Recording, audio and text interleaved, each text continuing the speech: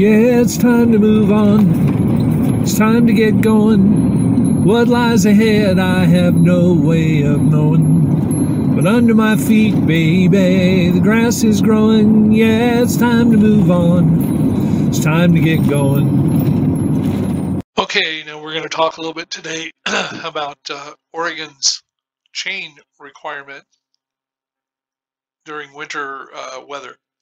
And I've just become aware of it. I happen to be in the middle of Oregon right now, and it's February. So I see all kinds of different signs.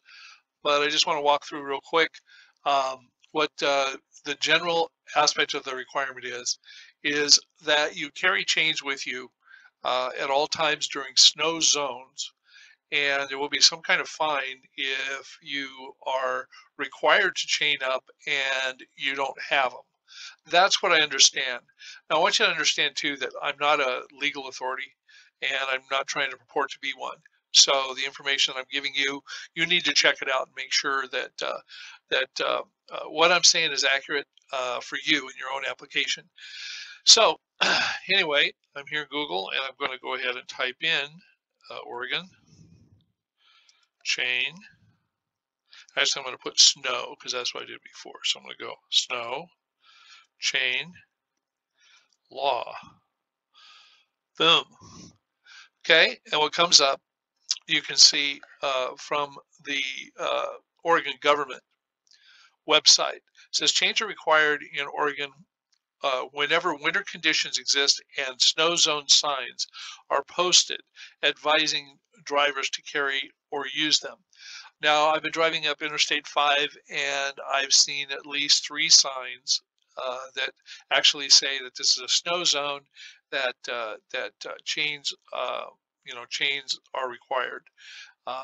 So anyway, I want to get more information about certain things. I also, so we're going to go to the Oregon.gov ODOT pertaining to chains.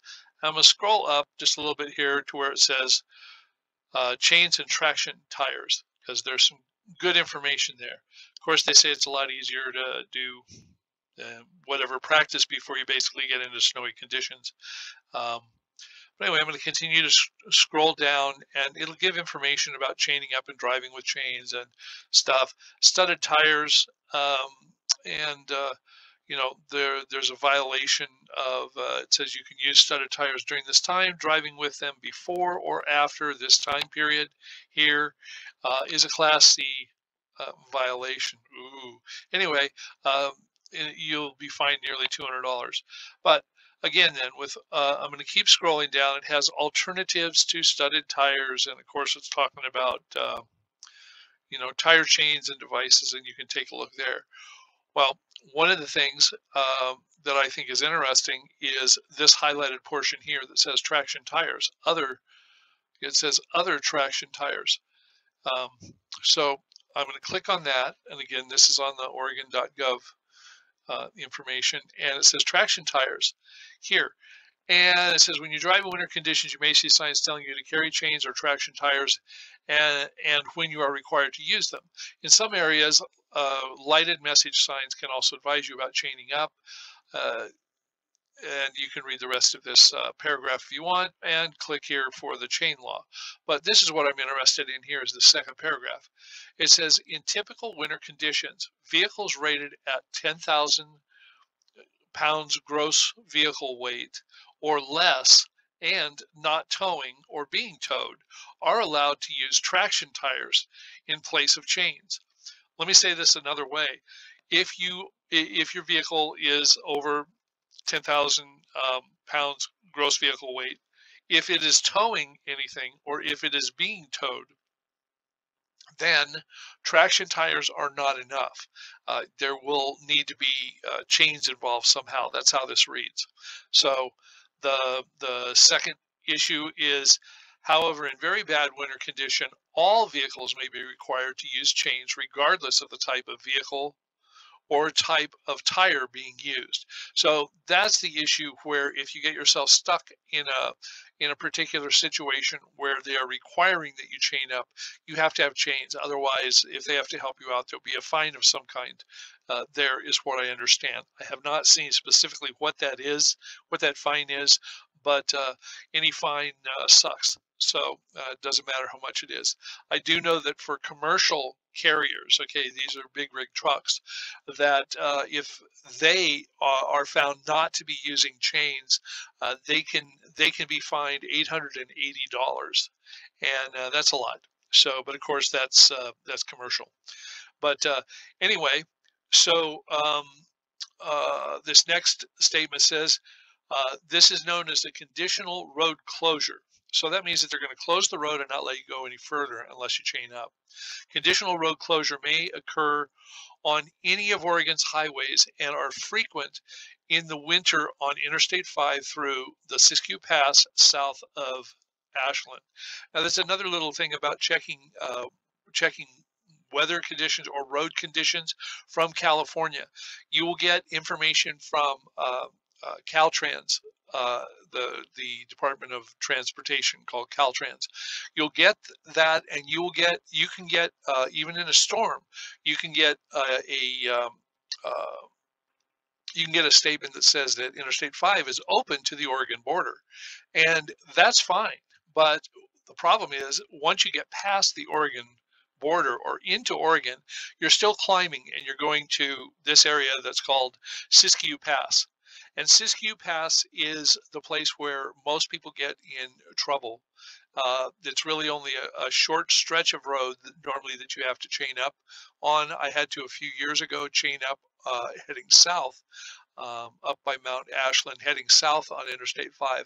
And we only had to chain up for about between a quarter and half a mile. It was really more like a quarter of a mile, because the only issue was this one turn, this one corner that you needed to be chained up for. And so just don't be fooled by checking California road conditions. You can find that it's great to the up to the Oregon border, but it's just north of the California-Oregon border that the issue here, especially on Interstate 5 during the winter months, can happen. So this is where Siskiyou Pass is, just south of Ashland, Oregon. Okay. Traction tires are studded tires, retractable studded tires, or, this is important, or other tires that meet the tire industry definition as suitable for use in severe snow conditions. This is what I found most interesting, very helpful. Here, tires designated by the tire industry as suitable for use in severe snow conditions are marked with a mountain snowflake. Now you see, I've known M and S to mean mud and snow, but in this sense, it means mountain dash snowflake emblem on the sidewall, and it looks like this. It looks like a mountain with the snowflake in it there.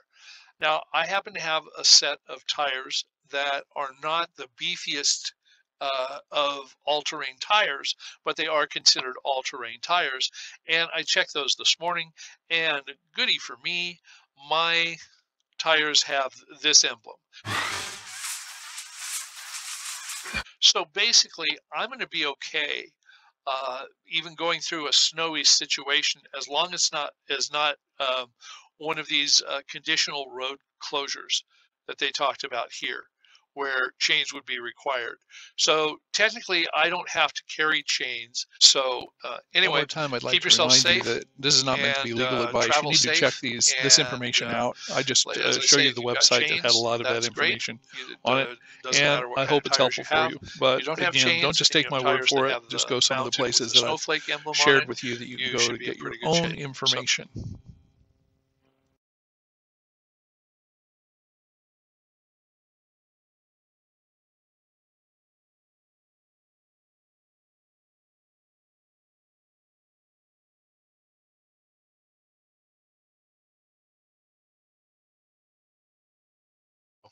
Okay, safe travels, and we'll talk to you next time.